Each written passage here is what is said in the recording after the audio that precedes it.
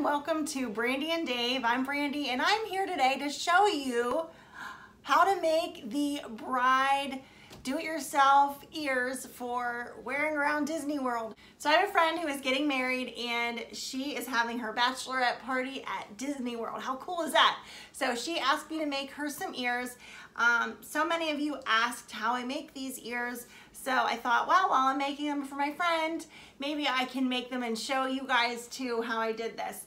Obviously this one's for a bride, but if you just want it all white, like it matches a bunch of stuff, and you can add as many or as little flowers as you want. This does have a lot on it, but I want her to really stand out because it's extra special for her trip. Just keep watching if you're interested to see how I make these. Take a second and subscribe to our channel if you don't already, because we have so many wonderful things that have to do with Disney and Disney adventures that we love to share with you guys. And what kind of ears would you like to see me make besides these? A lot of you commented on some of our videos that you really liked the ears that I had made. So let me know what other kind of ears you want to see me make. Also, if you're interested in getting some of these ears because you don't want to take the time to make them, check out Brandy and Dave on Etsy. So before we get started, a couple things. One, as always in our videos, if you hear a chomping sound, it's Winston. He's in here again.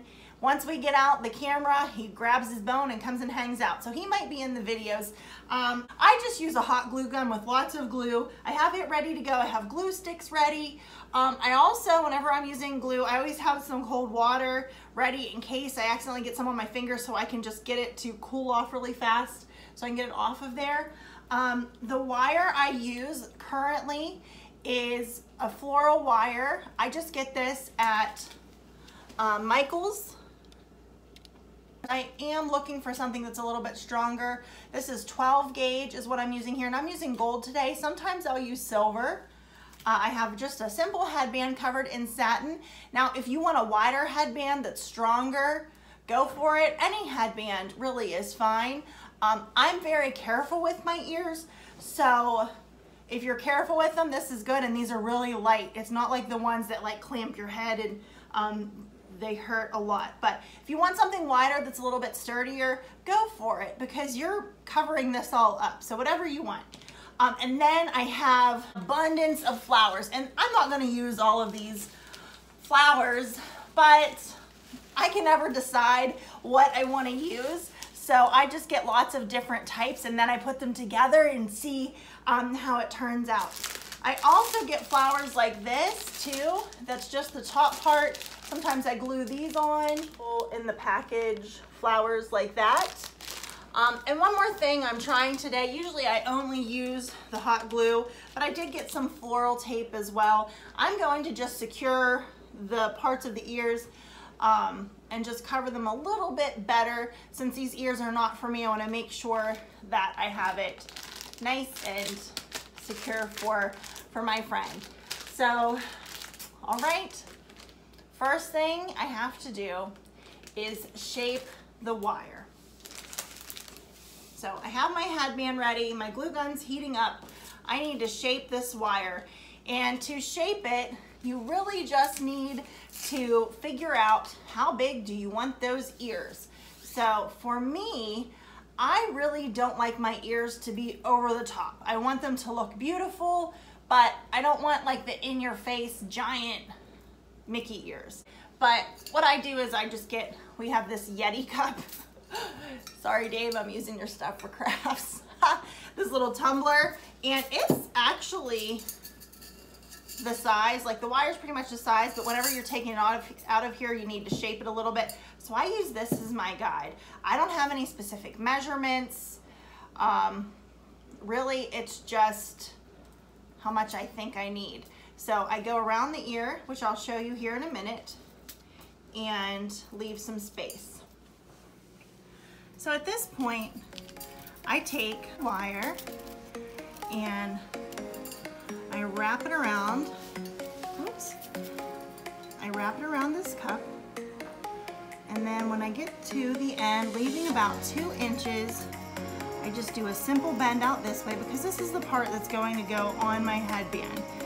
And then I come across the other side, getting close to that point, and then I bend it. There here as well. All right, once that's done, now it will need straightened up a little bit, but you can see that I have like just a nice shape around. And I take my wire cutters using this section right here and just simply, well, maybe simply, there, just simply cut that off. And there I have that. So then I do that for all of my shapes. I'm gonna do this just a few more times to get my other ears.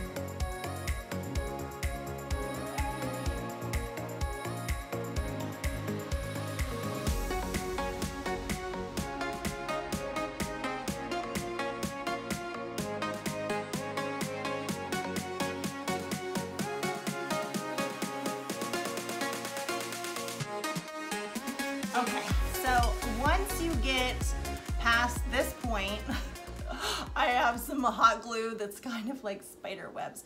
Clean that up. At this point, this is where I'm going to wrap the floral wire around, and then I'm going to wrap ribbon around to cover this all up. And some of you, it might be neater, some of you, it might be messier. It's just a learning curve with these. So it depends what you want. And then you can always, if your ears look a little off, you can always fix them too. It's good to just give them a little try on and see what you think. You know, are they crooked or what? But so next, I'm gonna wrap this up with the floral wire quickly. I already have my glue in place. And also what I do, if my wire seems to be not bending properly, like you saw in the video, I'll just take this and simply just pinch this down onto my headband. Not too tight though. So let's get the floral wire out. It is like sticky and grippy in those little areas there. So I'm just doing a little bit of an extra securing these ears. And like I said, I am going to also have ribbon wrapped around this. So we're just going over it. I have the hot glue covering the little metal edges as well. We don't want anyone getting poked with these little things. So just going ahead and pulling this tight, and it's pretty neat. It just sticks to each other.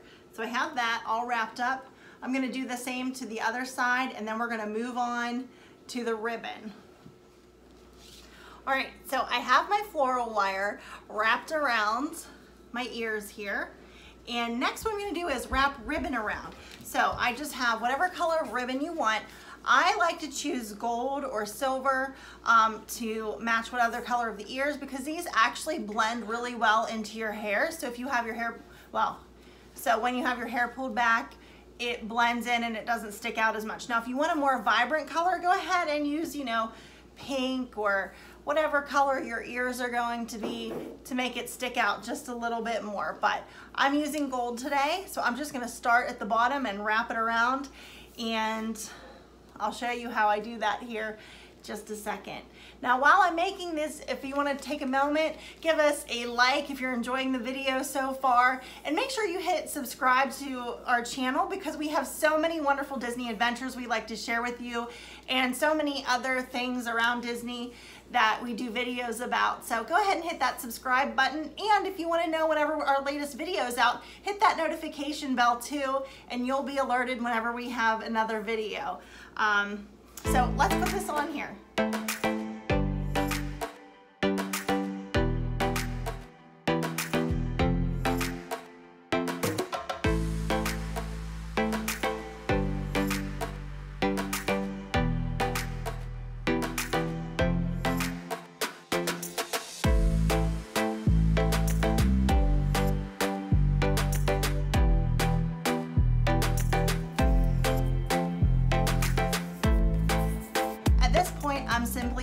continuing to hot glue and wrap the ribbon around the ears to cover up all of this part up above.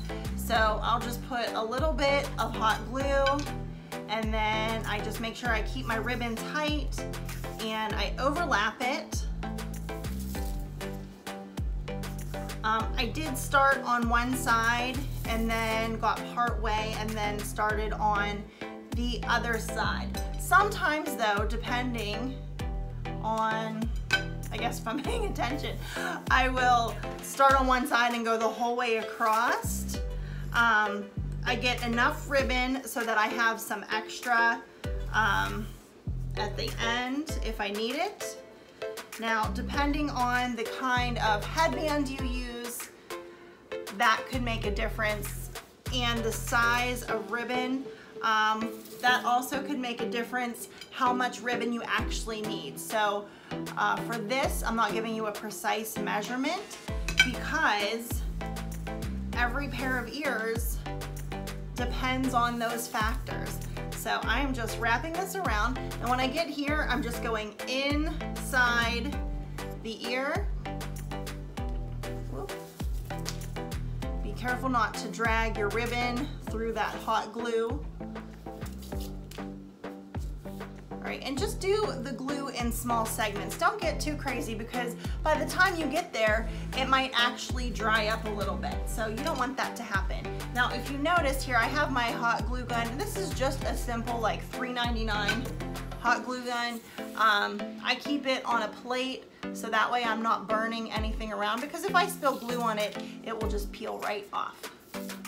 So I'm just gonna continue with the ribbon around ears here.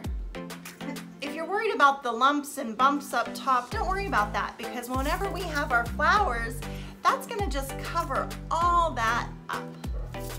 So we're good. I'm trying to make sure that I'm overlapping the ribbon as well. Pulling it tight there. And I've only used one glue stick, it's a dance party, one glue stick so far. So it doesn't take a ton of them for this part. Now when I'm adding the flowers, I do add extra glue. If you have any ripples, just pull it. And once again, like I said, the flowers are gonna cover this part, so don't worry about the little lumps and bumps.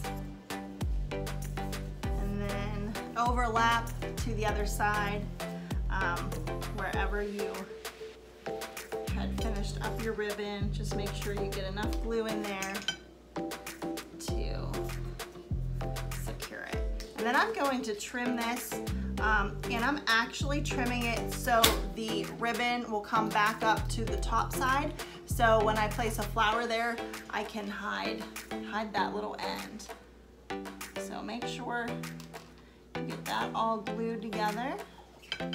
Check for any little loose spots, and you can glue those a little bit better as well. So I'm going to just use my tools. So you don't want to pinch it with your fingers because then you'll burn them. So at this point, it's cleaning up the ears, and then it'll be time to add the flowers for the bridal ears. Okay, so now that I have finished the ears, I have the ribbon wrapped around them. Now it's time for the fun part, which is decorating with the flowers. Now you can do this however you want. What I like to do, like I said before, I pick lots of different types of flowers, and that way I can mix them together. Hi, Winston, you gonna make flowers too? Yeah. So I can mix them together and put them on my ears, and then I cut them out first. I go through, which I'll show you, and then I also do the back because I like to do both sides of the ears. I think they look nice. Something else I do is I kind of make them off to the side. I do not do it very symmetrical. I just feel that I like the look of them off to the side a little more than the whole way around. So you'll see what I mean here in a little bit. I'm so excited to make these for my friend. I hope she loves them, but let's get started adding the flowers. So any type of flowers are good. You can get flowers from your local craft store, Michael's, Joann Fabrics, Hobby Lobby. Even you could just find flowers at Walmart, or I've even gotten them before from the Dollar Tree, depending what you want. Now I like to get mine from Michael's. These were actually on sale, which is good. But I'm gonna go through, I'm gonna leave a little bit of the stem on there. That way I have a little bit of something to attach. And sometimes I use leaves, sometimes I don't. It just depends on what I'm into. So I'm liking these white roses here, and then I have some of these here. It doesn't say what they are, but they reminded me of, I think they're supposed to be stephanotis, and then they have a little sparkle. I think those are super pretty. And then I have just some of these other flowers. I really want to just mix this up and get a lot of beautiful white flowers on this set of ears, because they are special, because they're for a bride, and just adding these extra flowers and different types will just add some depth to it too, and some interest. So let's get started on adding the flowers. This is my absolute favorite part of making ears. I can't wait. I'm just using scissors to cut off some of the roses here. If it's some of your heavier flowers, hi buddy. If it's some of your heavier flowers, then having a pair of wire cutters works really well, because it's much easier to cut with this, and then you're not dulling your shears. So, oh, these are pretty. I wish they smelled good, but they don't. We can pretend, right? Spray them with perfume. No, don't do that, or the bugs will be after you. Winston, you can't have these flowers. Sorry, buddy. So once I've laid out the flowers and how I want them, then what I do is I go back through and start to glue them on in the spots that I would like them.